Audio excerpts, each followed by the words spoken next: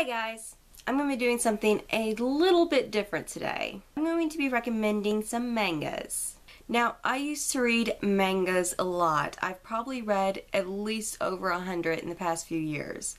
So, I decided to narrow down my recommendations to mangas I have physical copies of and mangas that also have an anime adaptation. So if one of these mangas that I'm going to recommend to you today sounds interesting, but you're not really a manga person or you just don't really feel like reading it, you have the option to check out the anime instead. I also want to let you guys know in advance that I'm not going to be saying any of the authors' names or the artists' names because they're just too hard to pronounce. If you want to know more about these mangas, I will leave links to their Goodreads pages in the description box below. The first manga I'll be recommending is Number 6. And this is a fairly short series. There's only 9 volumes in total. This series is about a boy named Shion who is an elite student in his city, Number 6. And he and his mother are living pretty comfortably until one night he decides to help a fugitive named Rat. And a few years down the road, strange things seem to be happening. People are literally dropping like flies. And when it seems like Shion knows too much, Rat has to step in and help him escape. The whole series pretty much revolves around Rat and Shion's relationship and how they solve the mystery of what's really going on in Number 6. This manga can be very, very cute at times, but it is intended for an older audience, about 13 years or older, because there is blood and gore and a lot of death and destruction. I originally watched this as an anime and fell in love with it, and that made me want to pick up the manga series. This manga series is really good for anyone who loves mystery and suspense. The next manga I'm going to be recommending is kind of an oldie, Cardcaptor Sakura. I believe this anime series came out around the same time as Sailor Moon, but I didn't know about it back then, probably because I was obsessed with Sailor Moon. So I was kind of late to the game of watching this series. It is also very hard to find physical copies of this entire series. I think I only have 6 or 7. Yeah, I only have 6 volumes of the series myself. But for those of you who don't know, this series follows a girl named Sakura who is in elementary school. And one day when she's doing chores around the house, she finds this magical book and accidentally lets loose a bunch of magic cards that can come to life and wreak havoc in the city. So it becomes her job to track down and collect all the cards again. Of course, she doesn't do this alone. She has Kiro, the guardian of the cards, and her best friend Tomoyo to help her. I have to say that this is probably the cutest manga series I have ever read. And it has some of the most amazing artwork. I really recommend this series for everyone because even though it can be really girly, there is also a lot of action and adventure that takes place. And if you want to watch this anime, I would suggest watching it in Japanese. They do have subtitles that you can read while you're watching, and this is mainly because the anime is only completed in Japanese. It only goes so far in English. So if you want to see it all, you're eventually going to have to watch some of it in Japanese. The next manga I have is The Prince of Tennis. This is the manga series that got me addicted to sport-themed mangas. This series follows a boy named Ryoma Etchison, who is 12 years old and is playing tennis against boys several years older than him, and he's kicking tail while doing it. When it comes to the rules of tennis, he is a big exception. He plays in age restriction tournaments with kids that are at least 3 years older than him. And as a first year in his middle school, he ends up making the varsity team, which is basically unheard of in his school.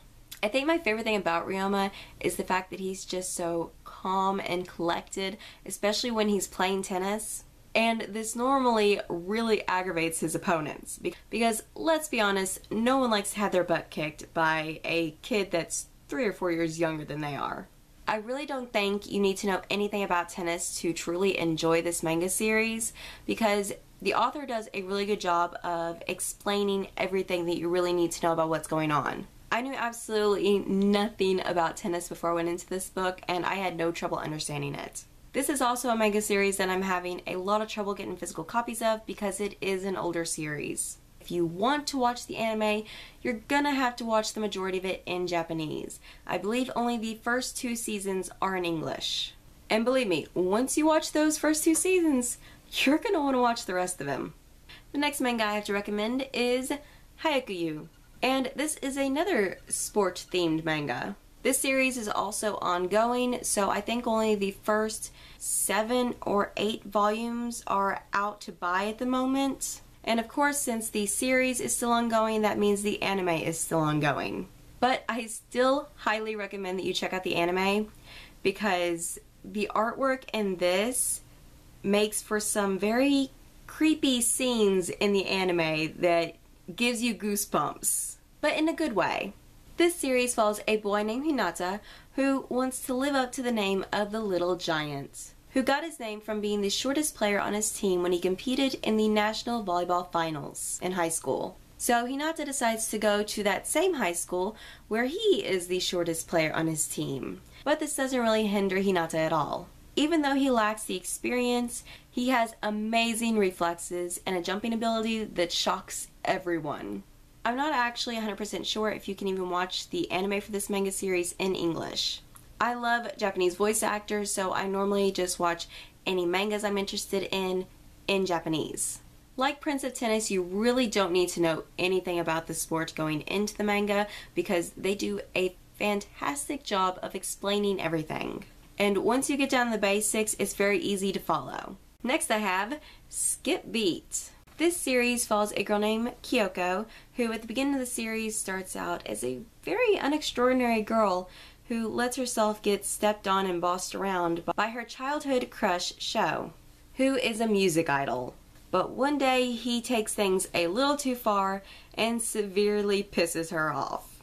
And to get her revenge, she decides to get a makeover and joins show business. This is also another ongoing series. I think only 36 volumes are out at the moment, and I only own 33 volumes because I like to buy them in this nice bind-up edition. Each bind-up edition has 3 volumes in it. This manga series is very cutesy, but there are also some very serious and dark moments in it, so I'd recommend it for anyone who's at least 13 years old. But I really love this series, and I recommend it to anyone I know who loves manga. It's been a long time since I watched the anime for this, but I'm pretty sure it only consists of 1 season, and I don't know if they actually have any intention of continuing on with it. I really hope they do because the anime was fantastic. But if you watch the anime and you really want to know what's going to happen, I highly recommend you just pick up the manga series because, oh my goodness, I mean, it's such a good series and you don't want to miss out on anything. And the last manga I'm going to be recommending for you today is Loveless.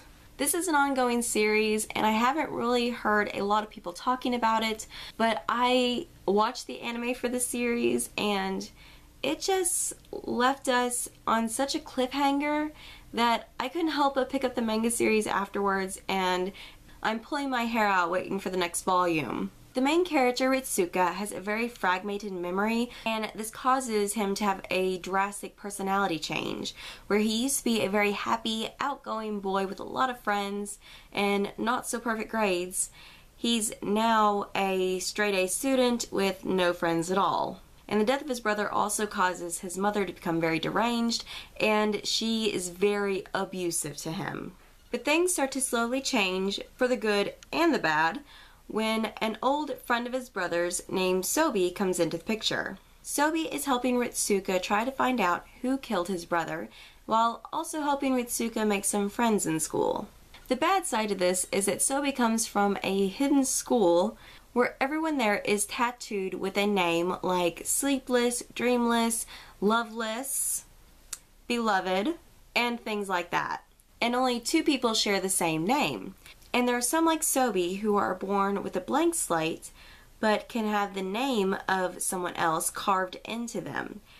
And I mean literally carved, like with a knife. And the school is coming after Sobi. So this leads to Ritsuka partying up with Sobi, that way he can fight off the other students with their magic powers. How these powers really work is not really gone into until later in the series. This isn't really a series I recommend for anyone who has a problem with large age gaps in relationships, or if they have a problem with gay relationships, because the main relationship covers both of those. And even though this manga series is very dark and gruesome, and I really wouldn't recommend it for anyone under the ages of 16. This book still has a very cute aspect about it that drew me to the book in the first place, and that is that everyone innocent, as in everyone that hasn't had sex, has the ears and tail of a cat. I guess when you have sex, they just fall off? I'm not exactly sure how that works. But that was definitely the aspect that drew me to this manga series in the first place, and I loved it. I think there's 12 or 13 episodes of the anime, and I'm not exactly sure if they plan on continuing it or not, because I know the author is only able to come out with 1 volume per year. So it's a very slowly updated series, and it seems to get more and more complex as you go along. Well, those are my manga recommendations. I really hope this video helped you guys decide whether you should pick up manga or not, or what manga you should pick up next. If you guys have read any of the mangas I mentioned in this video, let me know what you thought about them in the comments below. And also leave me your own manga recommendations. I'm always looking for a new manga series to read. Well, thank you guys for watching, and I'll see you next time. Bye!